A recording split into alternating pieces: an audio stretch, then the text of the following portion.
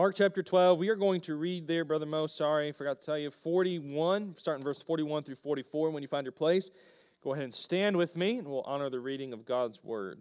Mark chapter 12, verse 41 through 44.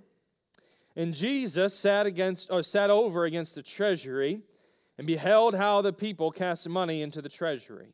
And many that were rich cast in much, and there came a certain poor widow, and she threw in 2 mites, which make a farthing. Now, how many of you already think I'm going to preach on tithing tonight? Don't worry, I'm not, all right? Take a deep breath. I'm sure I'll hit it a little bit. You can't preach on the widow and her mite without preaching on tithing a little bit, but that's not necessarily where I'm going. Verse 43, and he called unto him his disciples, and saith unto them, Verily I say unto you, that this poor widow hath cast more in than all they which had cast into the treasury. For all they did cast it in of their abundance, but she of her want did cast in all that she had, even all her living. Dear Lord, we thank you for this day. And Lord, I need you tonight. My mind is going a million miles, going 1,000 different directions. And so, God, I need you to still my mind and calm my heart, Lord, and do your work tonight. This is your word that it needs preached, Lord. There's nothing I can say that'll help anybody. Lord, there's nothing that I can do that'll help grow your church. There's nothing I can preach that'll give people encouragement or give people the zeal or the desire or the burden to do something for you. So, Lord, we need your Holy Spirit to do the work that only your Holy Spirit can do. Lord, I pray that you fill me right now. You cleanse me of my sin, remove me of myself. Fill me from the top of my head to the bottom of my feet, Lord, and use your Holy Spirit to accomplish your will, Lord. It's not up to me. It's not for me. This is your church, God, and so I pray that your message would go out to your people. Father, I pray that you would remove our distractions and clear our minds of those things that we're thinking about, and just for the next few moments to think about all that you would have to think for us to think about, to apply to our lives, which you would have us to apply. In Jesus' name I pray, amen. You may be seated. Mark chapter 12, verse 41 through 44. It's a very well-known story. Most, if not all of us, have heard this story, this account in Scripture preached on. The parallel passage to it, if you ever want to look at it, is in Luke chapter 21, verses 1 through 4, I believe it is. I know it's in Luke 21. It's somewhere in there. I believe it's right at the beginning of the chapter. But both accounts give the same story. I like Mark's account because he adds just a couple small words, but they fill in some of the blanks. Now, tonight, what we're going to do is I'm going to start a small, or I don't know how long the series will go, on Wednesday nights of, I've been battling back and forth what to call it, but either the unnamed characters in the Bible or the unsung heroes of the Bible. This thought kind of started hitting me when we went back to West Virginia for Jubilee. There was a preacher there, Brian McBride, and he preached a couple messages on unknown characters in the Bible. Some guys or some people that showed up maybe just once, or some people that showed up without a name. But he preached on them and showed how great of an effect they actually had. And I'll tell you this, some of this spurred in my heart and mind, because I'll be honest, and you all be honest with yourselves as well. There's times in our life we want to be a bigger deal than we are, do we not? I mean, I am. I'm that way. You know, as a preacher, there's oftentimes, just last week we had Cody Zorn, who's one of the biggest fundamental Baptist preachers there is. I mean, his name is known in pretty much every independent Baptist church there is, and he's here, and he preached a wonderful message. And oftentimes I think, man, I wish I had what he had. Now, some of you are thinking, well, you're just saying that, so we'll come up to you, feel sorry for you, and tell you how wonderful you are. That's not what I'm saying. Okay, I know me. I'm not gullible in that fact. I know me. But oftentimes in our flesh, we often get this feeling of, I wish I had what they had. I look at Emily's pastor she grew up under, Pastor John Smith, a wonderful preacher, has built a great, or God has used him to build a great work, and I wish I had what he had. I wish I could do what they did. Or, maybe it's in your workplace. You have a boss, and they're just a natural-born leader, and they have a charisma about them. And I know Priscilla thinks about that about her boss all the time, doesn't it? Oh. You know, or maybe it's a friend, and everybody likes your friend, and he's like the center of your group, and oftentimes you wish, I could be like them. Or in high school, there's one popular kid, and you wish, I wish I could be like them, or I wish I could think like them. You know, and as a preacher, that's how I get oftentimes. I wish I could have as big a name as they do. I wish my ministry was as big as theirs was. Or I wish I preached out as much as they did. And sometimes you have to catch yourself in these things. And so the Lord began to impress upon my heart, my mind, and said, hey, there's some unnamed people in the Bible that did just as great of things as David, that did just as great of things as Moses. And guess what? We don't even know their name. Here was a lady. All we know is there's 4 verses about this woman. We don't know her name. We don't know where she lived. We don't know the size of her house. All we know is that she was a poor widow. And yet we're still talking about her 2,000 years later. Why? Because she did something nobody else was willing to do. And so I don't know about you, or maybe sometimes you think, I wish Fellowship Baptist Church was a bigger church, or we had 1,000 people. Hey, not every church is meant to have 1,000 people. Not every church is meant to have 500 people. If that's what God wants from us, praise the Lord, then that's what I want. But you know what? Some churches, some ministries are just meant to be what they are. And oftentimes, I know in my flesh, we get this feeling of, I wish I had what they had. Or I wish I could do what they do. Or I wish I could preach like they do. Or I wish I could sing like they sing. But all throughout our Bible, from Genesis to Revelation, I would venture a guess that there's probably more unnamed heroes in the Bible than there are named heroes. There's more of these unsung heroes, these people that played a small part, but what they did had such an enormous effect. You know, as I began to think about the heroes that we do preach about, right? David. Not everybody gets to slay the giant. Not everybody gets to split the Red Sea. Some people have to be the people in the background. Some people have to be those that are just faithfully serving God each and every day. And so here in this series, that's what this whole series is going to be about, just unnamed people in the Bible that we can learn something from. So in this story of the widow's mite, again, I'm not going to try and preach on tithing. Now, if I happen to hit tithing, you just smile and nod along anyway. But here in this passage, it's quite an amazing story. What you have is Jesus, his disciples, and this treasury. And so we find something. Notice number 1, we'll just go right into, I think that's the shortest introduction I've done in a long time.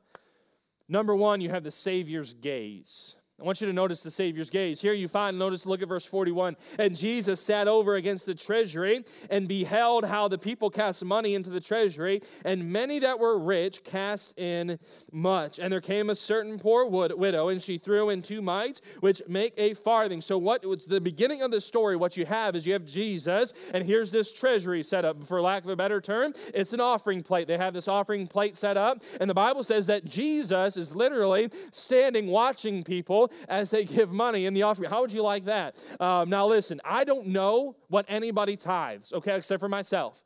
I'm the only person that I know my tithe or my missions offering or regular offerings of. You say, why? Because I don't want to know what you give, all right? Because I don't want to be swayed one way or the other and think, listen, I'm human, I'm flesh and blood. I'm not going to try and stand the super spiritual Christian because you know you would do the same thing. Listen, he's not here so I can brag on him. I have a tremendous respect for a treasurer, any treasurer of any church because of what they know.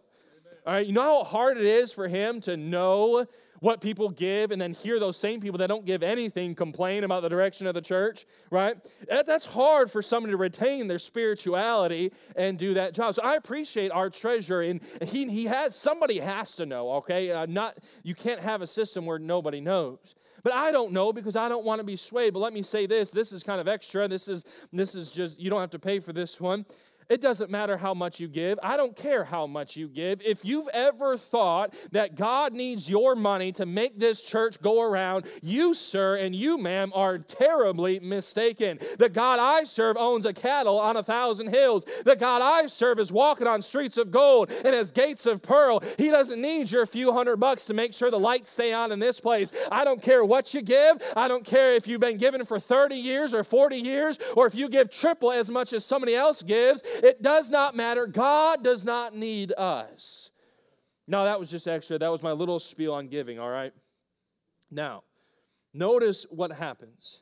And Jesus sat over against the treasury and beheld, what's that word? How? It's an interesting. Luke doesn't have that word. That's why I picked the Gospel of Mark. Luke doesn't share this. One little word gives you so much insight. How would you like, I remember the story, somebody was telling the story of your uncle, Brother Emmett, he would, the offering plate would go by, and if somebody didn't put something in, he'd go back and make you put something. How would you all like if I was the one that went around with an offering plate, and, I put it in front of Brother Posey, and Brother Posey looks at me, and he puts a frown on his face and puts a few dollars, and I'm like, nope, you got to do it with a smile on your face, right? That's what was happening. Jesus was literally watching people as they were putting money in the offering plate. Now listen, Jesus can do what Jesus wants to do. I'm never going to do that because that would be very uncomfortable for you and for me. But Jesus is God. He can do what he wants. So the Bible says that he's here and he's sitting at the treasury and he's watching how the people how the people give their offerings. And so he's sitting there and he's watching this. Now that word how not only means your spirit in giving, but also how much you're giving and in the manner that you're giving. Now I'll say this, we as human beings often get so distracted by the outward appearance, do we not? I mean, there's certain churches I've been around, they preach more on suits and skirts than they ever have preached on the blood of Christ. Listen, you've been in those churches, you've heard them. I'm not saying that dressing modestly is not good or to dress right is not good. You ought to dress right and you ought to dress good, and we ought to give our best to God. But there's groups of people, and it's in Baptist denominations. It's in there's in some Pentecostal denominations, some holiness denominations. They preach more on your outward appearance than they'd ever have cared about the heart. But the Bible says over in 1 Samuel chapter 16 verse 7, but the Lord said unto Samuel, look not on his countenance or on the height of his stature, because I have refused him. For the Lord seeth not as man seeth. For man looketh on the outward appearance, but the Lord looketh on the heart. You realize God cares much more about your heart than he does about how much you give? You can give a $1,000 check tonight to missions and do it with the worst attitude, and you will not be blessed for it. Because God does not care about, God, as I said a minute ago, God does not care about your quantity. He does not need your money to make this place go round and round. He does not need your influence or your ability or your whatever you think you're offering. God, this is God's church, not my church. It's not your church. This is the church that Christ died and bought. So I think that maybe Christ will take care of it. Go with me over to 2 Corinthians chapter 9. Here's an interesting verse. Now, as you think about this idea of giving, I don't want you just to think about money. I want you to apply it to your talents, to your treasure, to your time, to your energy, to whatever it is you do for the Lord. Notice in 2 Corinthians chapter 9 and verse 6. But this I say, he which soweth sparingly shall also reap sparingly. Now, I don't believe that applies just to money. I believe that also applies to time. You say, preacher, why doesn't our church grow? Why isn't my Sunday school class growing? Why isn't this ministry going? Why can't I fill my pew up with visitors? Well, how much time are you investing in inviting people out to church? How much time, how much treasure, how much talent are you investing in these things? And so Paul says, he which soweth sparingly, he which spends a little bit of money, or he which spends a little bit of time in doing the things of God is not going to reap much. Notice this, and he which soweth bountifully shall reap also bountifully. Every man according as he purposeth in his heart, so let him give, notice this, not grudgingly or of necessity, for God loveth a cheerful giver. You say, preacher, how did Paul learn this lesson? What is Paul talking about? I believe that maybe the disciples showed up to Paul one day because he learned under Peter and he dealt with Peter at some. I believe that maybe Peter came to Paul and he said, Paul, I got to tell you about this one time. There was this widow that came and she cast 2 mites in a treasury and in an offering, and Jesus taught us a life-changing lesson. And so Paul reads what Mark wrote and what Luke wrote and hears the story from these disciples, and Paul understands and he gleans the idea that God does not care about the amount of what we are giving, but he cares more about the attitude of your heart. God cares way more about your motive than he does your means. He cares more about your attitude than he cares about your amount. You see, we're living in a world that thinks, well, I have all this money and I give X amount of dollars, so that makes me a good Christian. I give this, so that makes me a good Christian. No. When's the last time, let me ask you this question, when's the last time you truly sacrificed for the Lord? When's the last time you had to make a sacrificial decision, either whether it be with time, money, your talents? I don't know what that blank fills in like, but when's the last time you actually had to make a sacrifice? You know, even Brother Cody hit this when he was here on Friday night, but I know not everybody was here. He was preaching, he was talking about giving your best to God, not second place. He was talking about giving your best. How many times have we complained about what God wants us to do? How many times, and listen, I've been there, you wake up on Sunday morning, and the thought crosses your mind, oh, I don't have to go to Sunday school, right? I could miss Sunday night this 1 week. I've got so much going on. Oh, it's Wednesday night. Work was awful today. It wouldn't be too bad just to miss one service. Oh, God already requires so much of me. Oh, VBS, the preacher wants us to go out on VBS outreach on a Saturday morning at 9:45. What is he thinking? And we moan and we complain that we have to do something for God. Began to think about that, and began to get convicted. Think about the audacity and the pride in our hearts it would take for us to look at God and say, God, I'm just too tired to serve you. God, I got so much going on. I don't know if I can add this one more thing to my plate. Here was Jesus, and he was looking at the attitude of how these people were giving him the plate. And I'll be cautious, but I'm going to make this statement. Listen, doing a good thing with a bad motive is just as wrong as not doing the good thing.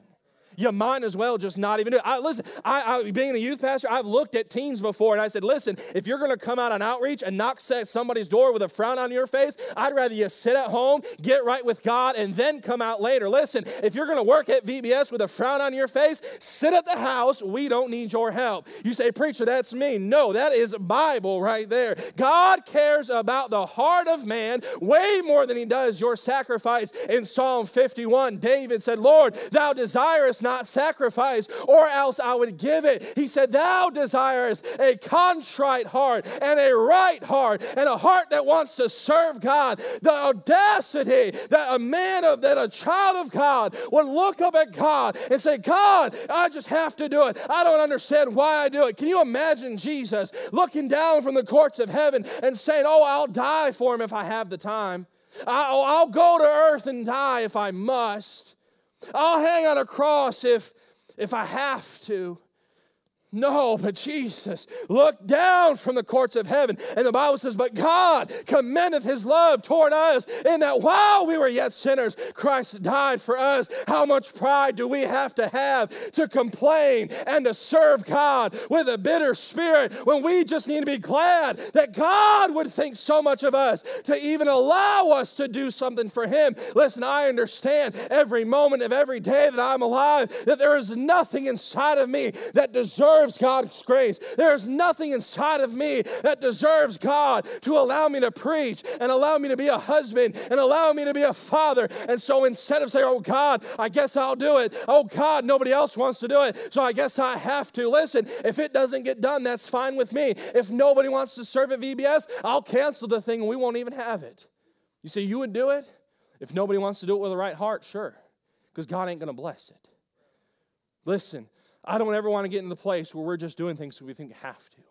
Oh, well, I guess we'll have VBS because every other church has VBS. Oh, I guess we'll go on outreach because that's the thing you're supposed to do. We'll have choir because if we don't, people will talk bad about us online. Oh, I guess I'll teach Sunday school because I have to. Listen, friend, I got so convicted about that. How dare I ever think I have to do anything for God? The attitude, the perspective that we ought to have is, Lord, thank you for allowing me to do something for you. Thank you for allowing me to teach my class. Thank you for giving us a choir loft that we can stand in and sing Amazing Grace and sing How Great Thou Art and sing the old rugged cross and sing Just a Little Talk with Jesus. We ought to be thankful that God's given us facilities that can house some kids. We ought to be thankful that God's given us some properties that kids can come and play games on instead of giving this bad attitude and thinking that we have to do something. No, praise God, we get to do something for the Lord. Jesus was watching how. He wanted to know their spirit. Notice, though, the surplus giving in verse 42 through 44. And there came a certain poor widow, and she threw in 2 mites, which make a farthing, but notice this. And he called unto his disciples and said unto them, Verily I say unto you that this poor widow hath cast more in than they all which have cast in the treasury. Notice this, verse 44. And they did cast in of their what? Abundance. But she of her want did cast in all that she had, even all her living. Here are these rich people. They had more money than they know what to do with. And they paid all their bills. They paid their house payment. They paid their cart payment. They paid their horse payment or donkey payment, whatever it was that they were paying on. Did what they were doing. And they happened to go by the temple. And they said, oh, I got a few extra bucks in my pocket. Let me give it.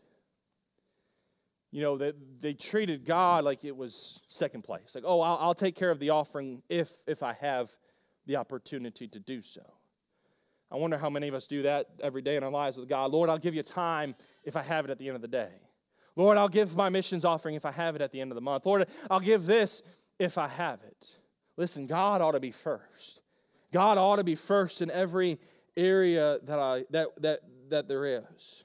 Paul thought about it this way. But by the grace of God, I am what I am. And notice this, grace was not bestowed upon me, which is not in vain. But notice this, I labored more abundantly than they all. Paul, why did you labor more abundantly? Paul, why did you give your life to God? Paul, why did you press on? And why did you put God first? He said, because of the grace of God. He says, I was a sinner on my way to hell, but I thank God that Jesus showed up to me one day, and he told me that I needed to repent, and he told me that I needed to get right, and I'm going to serve God. Why, Paul? Because of the grace of God. Romans chapter 12, verse 1, I beseech thee, therefore, brethren, by the mercies of God, that you present your bodies a living sacrifice, holy, acceptable unto God. Notice this, which is your reasonable service. Paul, why is it reasonable for us to give our bodies as a living sacrifice? He says, because of God's mercy. Listen, God's mercies are new every morning. Every morning that I live, I don't deserve to wake up. Every breath that I take, I don't deserve to breathe God's air, but I thank God that he's a merciful God. And guess what? That ought to make us want to go one more mile. That ought to make us want to reach one more soul. That would make us all to go to church one more time, to tell our neighbors one more time, to sing one more time. Why? Because God has been good to us. How dare we take that mercy and that grace and do nothing with it? I like the old song, there is a name I love to hear. I love to sing its worth. It sounds like music in mine ear, the sweetest name on earth. Oh, how I love Jesus. Oh, how I love Jesus. Oh, how I love Jesus. Notice this. Because he first loved me. Here were these men, women, families. I'll just give God a little bit extra. I have it in my pocket, so I'll give it to God. Oh, I happen to have some time, so I'll give it to God. I happen to have a talent, so I guess I'll give it to God. But then notice the sacrificial giving. Sacrificial giving. There's something I got to show you here in a second. Look at verse 43. And he called unto him his disciples and said unto them, Verily I say unto you. Actually, wait. I messed up. I didn't mess up, but I got to go back. I got to show you something. Mo, that picture I just showed you, would you put it up? Or I sent you, did you get it? Would you put that up for me? I want to show you all something. You see, my job as a pastor is to warn of false ideology.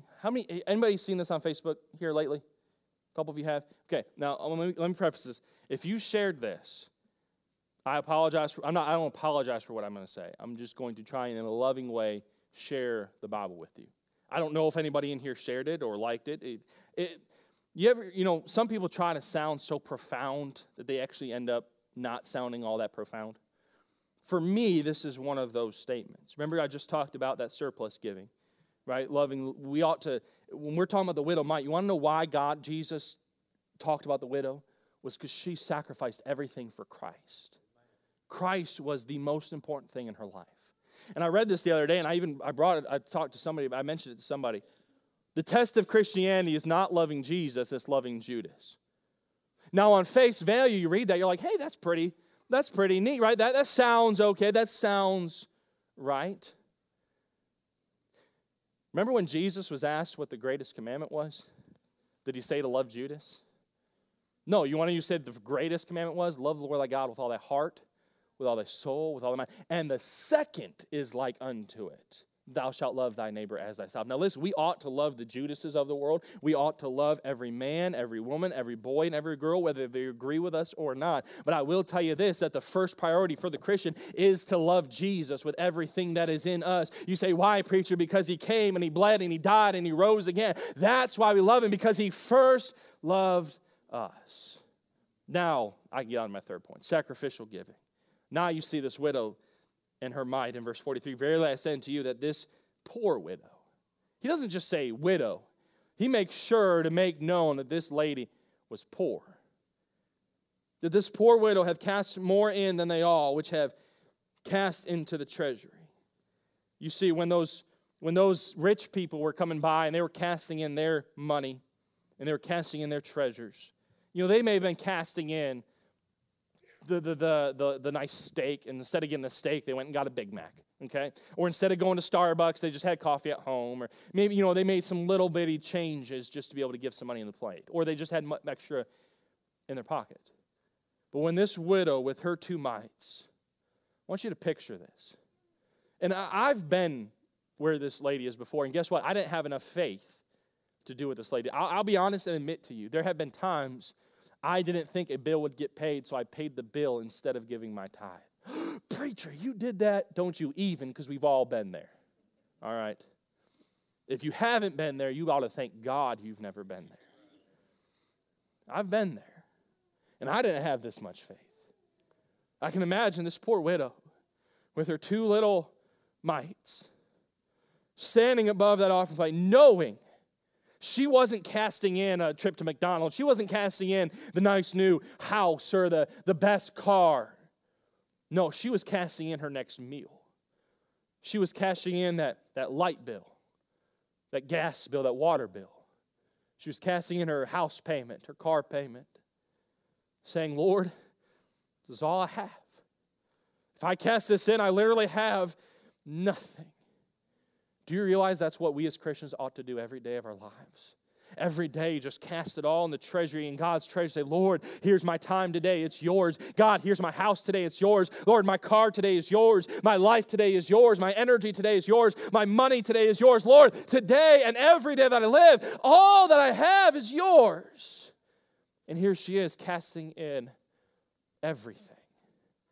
What amazes me, though, is what she gave in today's standards would be like giving pennies.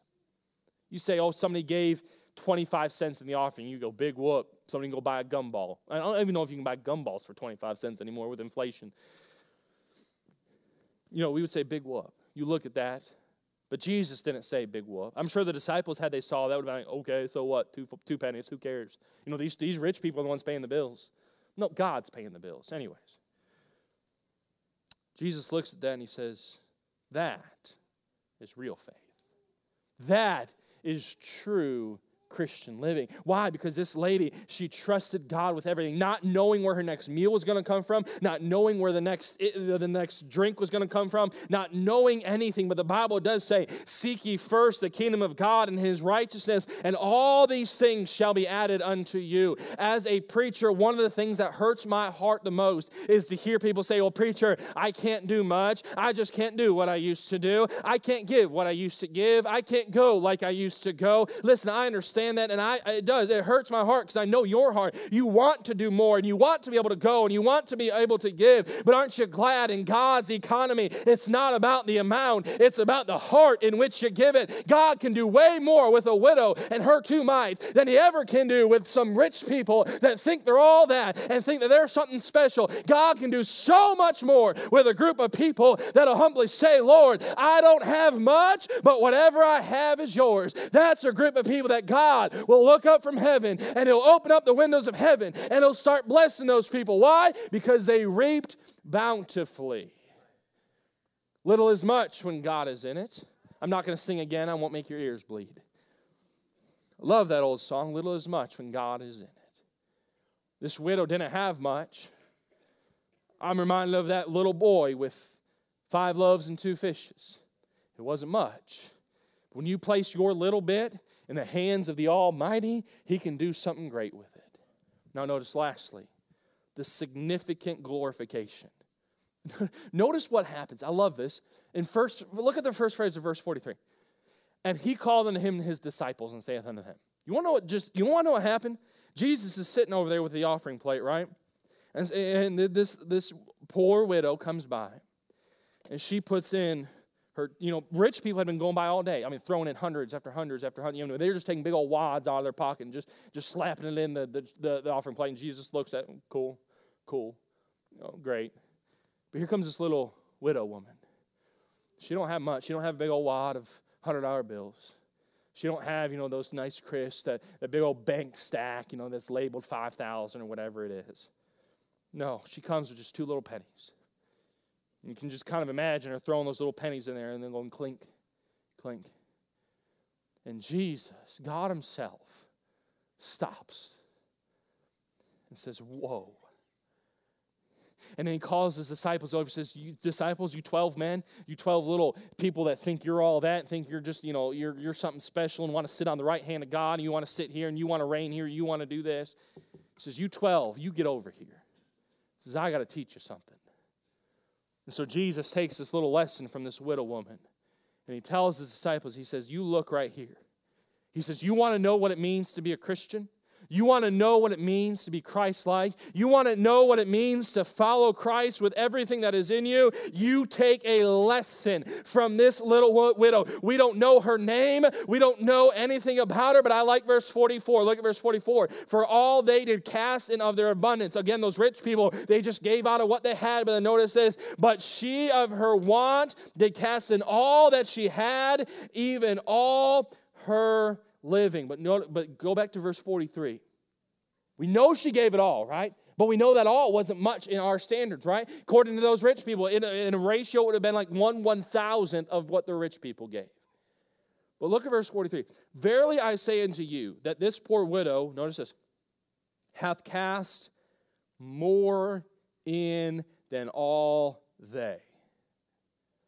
Jesus had more respect for the 2 mites of that poor widow than he did for the hundreds and thousands of dollars that the others threw in.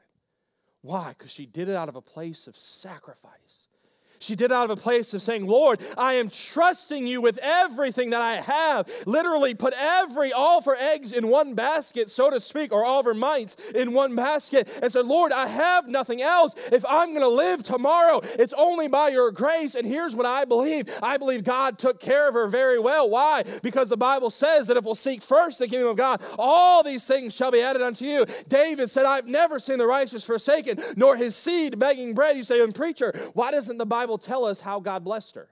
Because if God were to tell us how he blessed her, we would preach prosperity gospel from it. I believe that this lady was probably blessed beyond imagine. We don't know that. She could have remained poor the rest of her life. We don't know. But here's what's amazing. In my mind, and I'll close with this.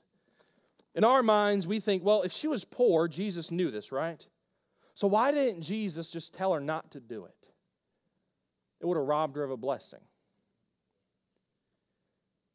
Christian, how many blessings have you missed on because you're not willing to give God everything? I wonder how many times God says, I wanted to bless you. Fellowship, I wanted to give you more people. I want to give you more ministries. But you weren't willing to give me everything. Josh, how many times I want to bless your family, but you weren't willing to give it all to me. How many times I want to bless your ministry, but you weren't willing to give it all to me. I wonder how many blessings we've missed out on. This lady wasn't going to miss out on. One of the best lessons I've learned in my life, and this is something that's been shared with me, is don't rob people of a blessing. If somebody wants to be a blessing to you, let them be a blessing. I know, like in my pride, in my flesh, I don't want to accept those blessings all the time. And sometimes they're from people that I know are worse off than me. I feel bad taking their or taking their gift or taking whatever they want to give me, but then the Holy Spirit says, hey, I'm going to bless them for that. You just do what you're supposed to do. You allow them to be a blessing, because I'm going to bless them for their efforts. I'm going to bless them for their sacrifice. Christian, how many blessings have we missed out on because we haven't been willing to be like this widow? Dear Lord, I thank you for this day. God, I thank you for your message. Thank you for your word. I thank you for this widow. We don't know her name. Lord, she's an unsung hero of the Bible. Unnamed. But God, oh, what an impact she made. Very well, her story could have impacted Paul in his writings. Her story could have has been affecting churches. Ever since that message gets preached and that widow gets thought about and people are stirred to give you more. Why? Because one lady, one unsung hero in the Bible was willing to do what nobody else was willing to do. Lord, give me the faith to sacrifice for you. Lord, just give me a burden, give me a desire, show me what you'd have me to do. I pray that you'll bring us back again the next appointed time. In Jesus' name I pray. Amen. All right, you all are dismissed. Thank you for being here tonight. If I could get a few guys, help me with this pulpit and this organ. Mo, I don't know if you want to get down here to this organ to mess with the chords before they start messing with them.